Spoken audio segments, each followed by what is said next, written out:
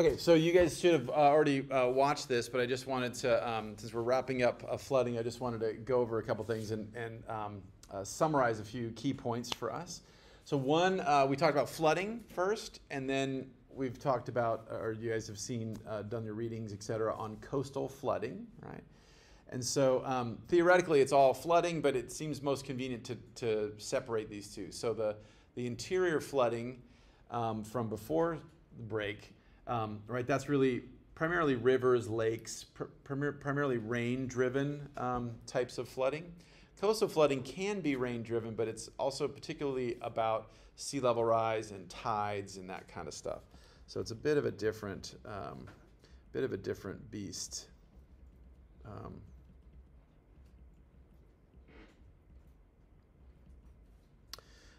Whereas one of the big infrastructure challenges that we have with regular flooding is one, just the physical structure of the watershed and the lay of the land, as it were.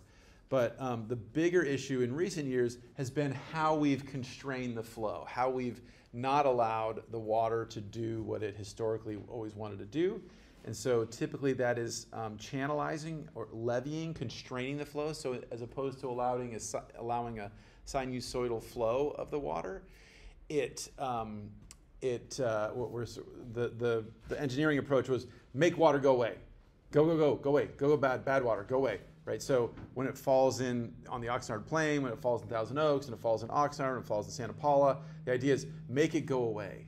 And so for almost a century, that was the engineering restructuring of our waterways. It was to make them straight, make it go away, and get them away as fast as possible. That was stupid, is one way to say it, or just dumbass is another way to say it, and that was incredibly non-sustainable in terms of the long term. And so in our case here in the Oxnard Plain, this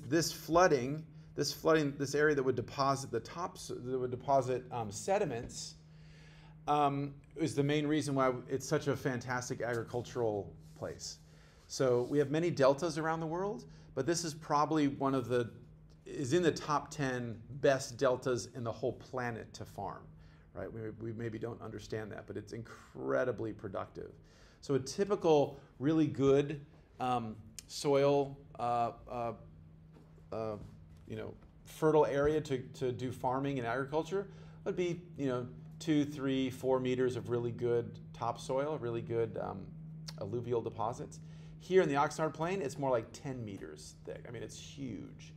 And so as we've sort of, made the water stay here and the water go from upland to down fast, we're also not letting other things that move around, including the sediments that are mobilized with that water, that normally would jump out of the channel, and then as that water flow slows, would be deposited, and that's the thing that's nourishing our wetlands, our agricultural areas, et cetera.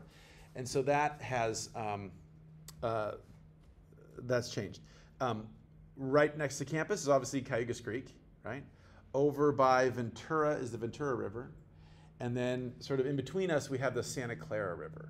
But really this whole area, the story of where we live here is primarily Santa Clara River. So the Santa Clara River has gone all the way from here to campus, all the way, the mouth of the river has moved all the way from here where campus Point Mugu is, all the way over to Ventura and back and forth. So that river has, over the centuries, over the millennia, has moved and dropped sediment everywhere.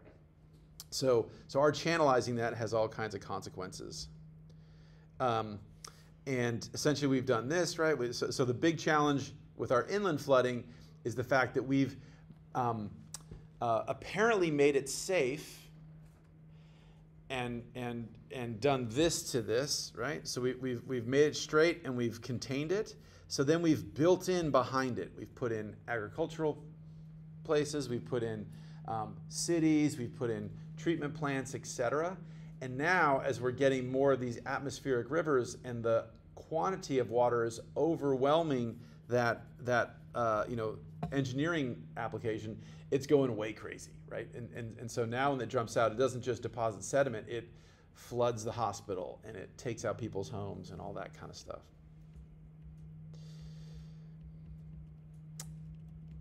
We talked about 100-year floods, etc. And so we have this sort of transition where we have where the riverine flooding meets the coastal flooding, and this is most conspicuous for us in the Montecito debris flows and the problems we saw there. This is a map from the early days after the Montecito mud flow. So this is 2018 after the 2017 Thomas fire. So this is in January after the fire, and these are in the blue represent the riparian corridors, the channels, and then the dots indicate damage, yellow, or destruction, which is the red. And what you see is obviously, this doesn't take a rocket scientist, right? But the damage isn't equally distributed across the city. The damage is distributed proximate to those waterways, right? Proximate to where the water just overwhelmed the channel and then jumped the channel. In this case, that the stuff, in addition to water, wasn't nourishing the soils. It was bringing down giant, massive boulders and other debris flows. So that's the thing. And then I think the black dots are where folks unfortunately passed away. A sense of the scale there from that, a sense of the boulders that came down. This is in the middle of a channel. So there was no rock here before, like the day before. Okay, so in terms of what do we do? So how do we respond to some of these disasters, right? So in terms of our inland flooding, riparian flooding, the general concern here is to make sure that, so the volume of water coming in, we can't really do much about that, right? So the channel is as many feet as it is wide, and it's as many meters as it is tall, and whatever. We can't really change that too easily. But what we can do is try to not allow that to get even more constrained. And so the typical approaches are things like this. So in this case, this is on the 33. This is up in Ojai, in the wake of the Thomas fire. And so what we're doing here is we are, so the culverts, which are moving water from one area to another. In this case, this picture I took was from one side of the, there's a creek just to my left where I'm taking the picture, and then it goes under the road, and then goes down to the main river, which is down over here, like at the bottom of this valley. And one of those things were very small, and so they were getting plugged up a lot, which was allowing water to build up and then make a dam, and then that dam would collapse catastrophically and bring a bunch of debris down and cause all kinds of problems. So one, the tubes have been made larger, but then the other, one of the major preventions here is to try to keep other things from getting into that engineered system. And so in terms of wildfire, we worry about embers and things of that nature. In terms of these guys, what we used to do is we used to have the culvert be like on the side of the road, right? And so underneath the roadbed, so that stuff would go down, and very easy to build. You just essentially rip up the road here, put a tube in, have a little ditch on this side, and you're good to go, right?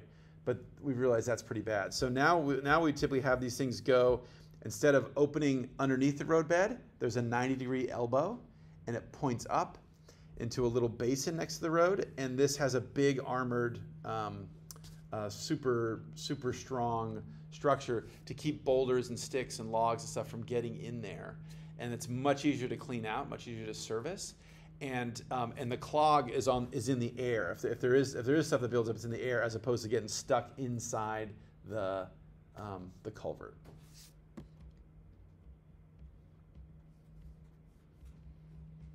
Okay, where's my coastal flooding one I want to talk about?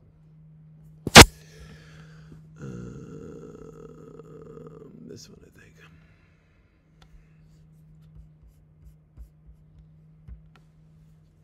Okay, So what we're doing, so our lab for this week, our main lab is the one that I had you guys looking at.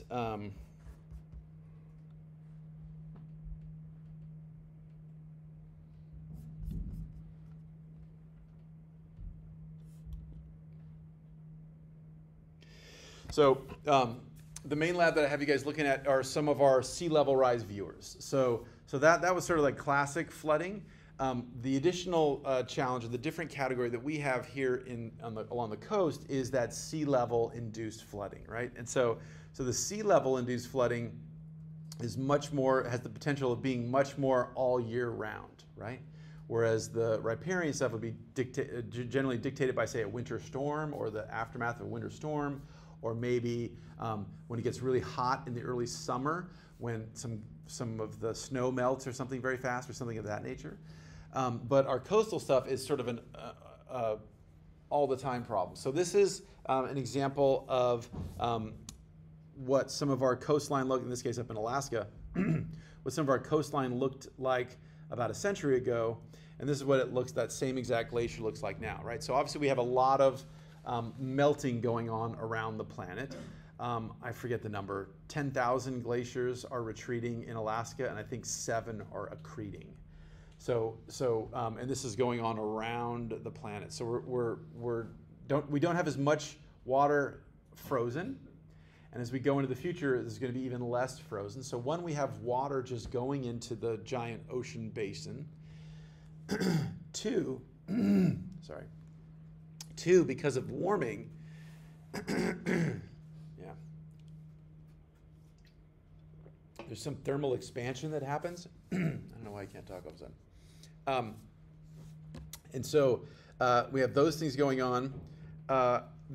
It's important to say with this coastal flooding that the seas have always gone up and the seas have always gone down. That is absolutely the case. We have what we refer to, and even though I know you guys should have watched this already, I just want to emphasize this, there's background sea level rise, right? So the stuff that would be going on if no humans were here, just cycles and changes to the planet and stuff. Sometimes the seas increase, sometimes they decrease in terms of elevation. And so we have a background rate, just like we have a background rate of species extinction if people weren't around. A lot of folks that are these, like what Jonathan was talking about, these sort of conspiracy theory folks, they'll completely conflate the background situation with our current situation. So it's very important, especially with sea level rise, that you guys distinguish the two. So what we're seeing, we have a background rate, which is a fraction of what's happening now. And then we have what's going on for us right now. And so it's increasing. So we've about doubled the sea level rise in the last couple decades compared to the previous amount. And we're on track for that to increase even more as we go forward. So these look very small. So we're talking millimeters. We're talking about millimeters and all this and that. That doesn't really matter. It makes a huge difference, right? So we're talking about let me talk about this. Yes, we have different models of what's going on. Just like with carbon in the atmosphere, we have different models, but all of them are going up. And so what we historically have used in California, the state of California, is an estimate of about a meter, a little more than a meter sea level rise by the end of this century, right? So that's 3-4 feet we're talking. That maybe doesn't sound like that's that much. That is tremendous. That is tremendous. So that was the historic guidance. That was the first quantitative guidance that we have to do. So for folks that are doing stuff in the coastal zone, the area near the coast, they have to, let's say Caltrans and we want to put in a road or we want to repair a bridge or something, they have to say, hey, will this road survive 3.5 feet if the sea was 3.5 feet higher, right? That's still the official law, But in effect, we have a new guidance now, which is strongly, strongly encouraged, that came out of this 2017 report. And so pretty much everybody is going by this, which is that previous estimate is way too conservative. And it's actually probably going to be more like 7 feet. So call it more like 10 feet as opposed to 3 to 4 feet. That's what we should be planning for. That also may well be conservative. That might not be right. But one of the issues we have when we're facing these challenges, we're facing this, is I think perhaps you all and maybe me would say, hey, here's a bunch of models, whether it's climate change, whether it's wildfire risk. Sorry guys, I don't know why I can't talk. We have some different modeling efforts, right? Atmospheric CO2, how vulnerable, how many houses are vulnerable to wildfire, whatever the case may be. And we have a range, right? All models are wrong, right? All models are a simplification of nature. All models are a consequence of the assumptions we make that go into the model, yeah? And so hopefully our model is close to nature or close to reality, but everything is going to be wrong to some extent. As a consequence, we have a variety of, early on when we model stuff, they're all pretty good. They all tell us pretty much the same story. But as we go farther out, those little differences in assumptions or a little bit of difference how we construct these models of flooding will compound on themselves, and the differences will become more and more explicit. So there isn't a perfect answer to this, but well, let me ask you guys. Okay, so what should we use? So here in this case we have some different different predictions for sea level rise increases, sea level rise. Which one should we use? So if you're a city manager or you're a home builder or whatever, which one would you guys want to use? The blue, the green, the red? What do you think? I personally would say green because it's hard to get people to accept the extreme. So if I can get them to accept like a little bit less than that, I feel like it's more feasible to get the general public on board. So Izzy has a vote for sort of middle of the road kind of thing. What about other folks? If I'm a home builder, I would use the extreme just in case. Okay, so a vote for the red. So hey, just want to cover our butts kind of thing, and somebody else had their hand up. I was going to say the same thing. I'd rather use worst case scenario. Okay, so red. So how about if I ask red, green, or blue? So who votes red? Who would suggest going with red? 1, 2, 3, 4, 5, 6, 7, 8, 9. Let me write it down. Okay, so we got 9 for red. We got 9 for red. And how many for green? 1, 2, 3, 4, 5. 5 for that. And how about for one of the blues? 1. Okay, cool. So most of you guys are like, hey, yo, red, right? I tend to be like, yeah, red, right? 20 years ago, red was hard. It was hard to convince people to go red, right? For the reasons that Izzy was saying, that like, hey, people freak out and they're like, what, so when I talk about this, we have planning meetings on campus, and I say some of our models show that with the prediction of the sea level rise and a good winter storm surge, the water will be right by the parking lot over there at the lot over here near Lewis Road. And they're like, what? Wait, what do you mean, what? And they freak out and they get all upset. Like, well, can you send me that model? Can you? And it's like, dude, that's what I can't guarantee that's going to happen, but that's a strong possibility of happening. And they lose it and they immediately don't want to talk about it anymore, right? Because it's too scary. It's like, oh my God, like what? And so that's a real thing. That they're not being jerks or whatever. That's a natural reaction, right? the blue is probably is super optimistic, right? We're gonna control all our emissions. We're gonna get off oil, and we're gonna this and that and everything. So it's possible, but we haven't really been on that trajectory so far, right? No country is meeting their Paris Accord targets or anything like that. So what has typically happened in most of the policy circles in the world is that green, right? Is that I think a lot of people would like to go red, but they realize if we go red, everybody will just completely, or there's a strong possibility of people just turning off and saying like, oh my God, it's too scary. Doomerism, I'm gonna go smoke out. I'm not gonna deal with this. Da da da da da. One of the dams that I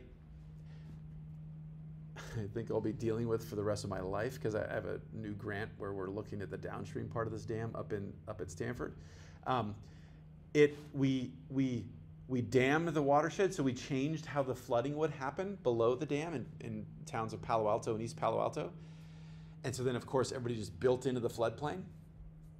And we did some seismic analysis and found that, if a big earthquake hits and this whole dam falls down, there would be a massive rush of sediment, and it would flood these mostly low-income homes in East Palo Alto. Super difficult to deal with, though. And so 2 different administrators, who I won't name, at the university basically said, you know what, I'm going to be retired by the time this thing hopefully happens. I'm retired in like 5-10 years. This is an insane nightmare. I do not know how to solve it. I'm just going to kick the can down the road, right? And so that's a real phenomenon, all right? That doesn't just happen at that institution with those people. That's a general thing. And so this is typically where we end up. This is typically where we end up in these predictions or in these guidance, the guidance for folks. And the guidance here for 2050 is probably okay. That's not a huge difference from the red or the blue. But when we start getting out here, that can be a problem, right? And as we've seen with the Francis Scott Bridge, that was built in the 70s. It was maybe not the right-sized infrastructure or the right-sized boat passage channel, whatever the phrase is, for that modern shipping, right? And so,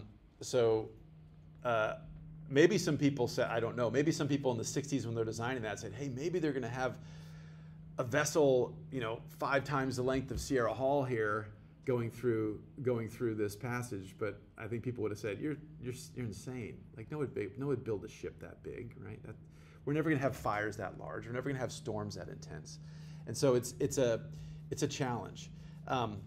This would be the best thing to do, I think, right? This would be hedging our bets. This would be, if we designed everything for the worst case scenario, there could always be an even worser case scenario, but probably we're not going to get there very often.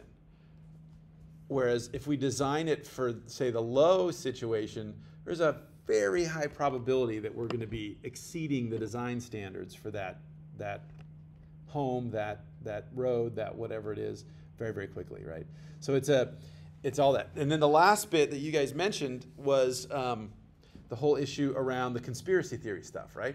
All this weird crap that now seems anytime, a horrible disaster happens and all this bad stuff, and then people instantly start saying, oh, it's all a scam, and it's clearly all space lasers, all that kind of stuff. And so that's another thing here, right? So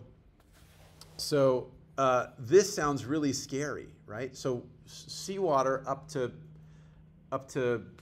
the edge of campus sounds almost conspiracy theory-like, right? It sounds like kind of like, what? That's crazy talk. That's not what's really happening. So we have this weird world now where it's getting harder to, our major sources of information are breaking down in terms of the media, right? The media are less powerful, and you guys don't typically, get your news from the newspaper or whatever. You're getting your news from TikTok and Instagram and stuff. And so that phenomenon allows this disinformation campaign to go crazier. And so that definitely plays into here. So for, I'll just say that. So our climate change models, our future condition modeling, which is fundamental to disaster preparation, usually draws upon the IPCC's modeling, which is updated every few years, the International Panel on Climate Change. And the IPCC is a consortium organization, meaning that everybody has to agree. It's not like a vote by majority. It's not like 51% of the parties that go to the meeting agree, and then we're like, okay. It's what everybody agrees to. And so the intermediary levels are based on intermediary models of climate change, and those are the ones that, you know, India agrees to. India, not a huge fan of realistic climate change modeling. What Vladimir Putin would agree to, right? Not a huge fan of facts and reality and that kind of stuff. What the former governments in Australia, which were extremely anti-climate change and stuff like that, what they would agree to. So we're also sort of a bit hindered by that kind of stuff. But as this stuff shows, which is I think the positive stuff, we don't have to be all woe, woe is us, and oh my God, the world's ending, and oh my God, doomerism is over. We can choose to do something different. So we at our level, which is what this is in California, right? I suspect, I don't know, I'm not a political strategist, but I suspect what we're doing is we're starting off at 3.5, right? This was, 15 years ago. And then, a few years ago, we did, maybe it's more like 7. And then I suspect in maybe like, a couple years, maybe it's going to be 9, right? So we're kind of like, I think with this approach, I think what California's approach is like not freaking people out, but kind of trying to turn the knob up. So we're getting much closer to reality, right? So our guidance is much closer to reality. And if I tell you we're going to go from 3.5 feet to 7 feet of sea level rise for coastal flooding, that's scary, and that's, oh my God, but that's different from going from 0 to 7 feet. So Florida, North Carolina have famously, at various times in recent years, disallowed people talking about climate change. And they've specifically defined, for example, North Carolina has defined the legislature sea level rise as 0. So it's all good. You don't have to plan because the state legislature said, ain't no problem here. And so thankfully that is not our state. That is not our home. That we're taking a more rational approach to this stuff. And indeed places in Europe and Japan and other countries are also taking a more rational approach to this. So yeah, okay, so yeah, there's a bunch of things that drive sea level rise, but in the video, you guys watch this, but I'll just play this real quick because I think this is a great illustration. Talking about this stuff, in this case, this is in the context of storm surge, this is in the context of a storm coming in with coastal flooding, but I think this is a very effective way to talk about this.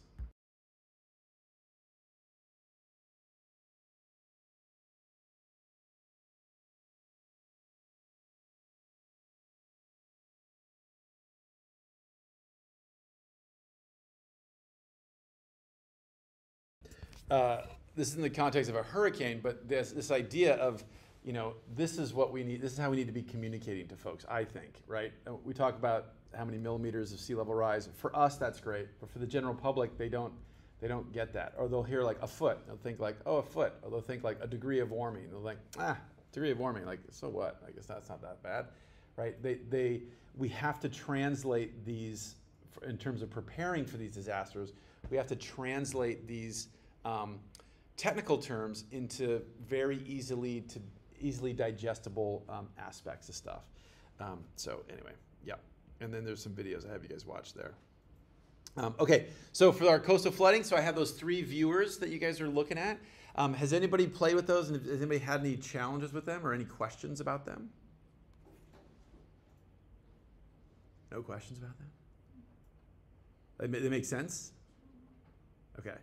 So, so I basically asked you guys to talk about some areas that seem to be, particularly vulnerable or whatever in our area. What are you guys finding as you're looking at your models? Where are the areas that are most vulnerable to sea level? Okay. So yeah. So good. So what I'll say is those models are based on the data that we're, or the topography that we're starting with. And so it is possible to do things like sediment deposition, and if you take down some of the levees, you could have some of that sediment when we have flooding could do the nourishment. The background rate, our background rate of sea level rise around much of the world is roughly equal to the sediment addition rate for a lot of our estuaries and salt marshes and things like that. So if left unimpeded, many of our systems, even if we have some relatively slow sea level rise, they adapt. They augment soil, and they just sort of go up or down. Even with under some of our higher rates of sea level, many of our systems can probably adapt, like our mangrove systems and things like that could probably adapt. But we need to give them a fighting chance. And so John, so the point about Mugu is that's if everything stays this, if the topography stays the same and the water just goes up. But we're not blowing around the wind powerless here. We can choose to do stuff. But good. Other thoughts or other observations you guys had? But yes, but according to the viewers, that's right. That's how you should do the analysis. I don't mean to say that you're wrong, but I do want to just say that that's based off the static condition when we first created the model. I thought it was funny though, because I left everything at the lowest level, and I just increased if storms were to get more intense, and it still made it so that Mugu was just the whole thing just got covered intensely in water and just started flooding like crazy. So it was they're just at that point where it's they need to do something now to start helping prevent. Yep. Completely agree. Completely agree. Other places people notice that yeah. So again, a lot of these things are potentially under our influence. So in the case of the Santa Clara, the mouth of the Santa Clara River, we de-water that system for most of the year for the 14 miles from the water, from the estuary to inland, where the Freeman diversion sucks the water out, and then we inject it into wells so that the farmers can have clean well water.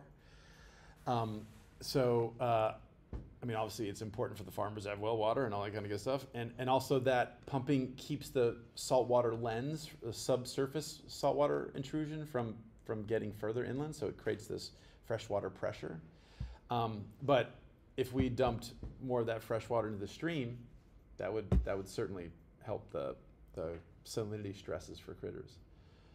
Okay, good. So we have Mugu, we have the area sort of near Santa Clara River mouth. Any other spots you guys found or noticed that were particularly vulnerable?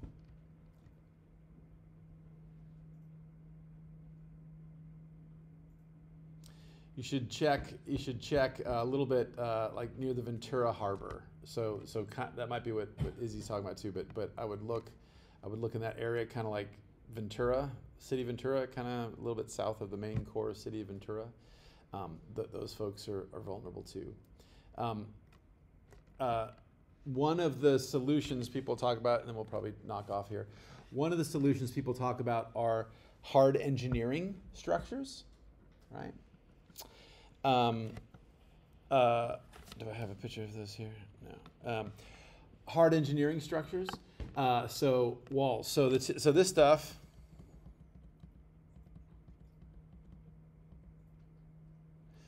So this stuff would be hard engineering, right? So this poured concrete and rock boulders and that kind of stuff. That would be hard infrastructure, or what people now call gray infrastructure. We can also use living things, right? So those mangroves you mentioned, the salt marsh vegetation, coastal dunes, these things are all living in the sense that the plants or the vegetation can grow and change. And so they can capture more sand and build up more sediment and that kind of stuff. So they're now considered, in most cases, the better solution. If we have a bridge abutment right here, if we have a bridge piling, probably not so good, right? We probably want hard concrete around that because we don't want any erosion even possibly to happen around that, because then the bridge would fall down. But with the exception of those very specific things, green infrastructure is considered the new gold standard, and we here in Ventura are one of the actually U.S. leaders in doing this.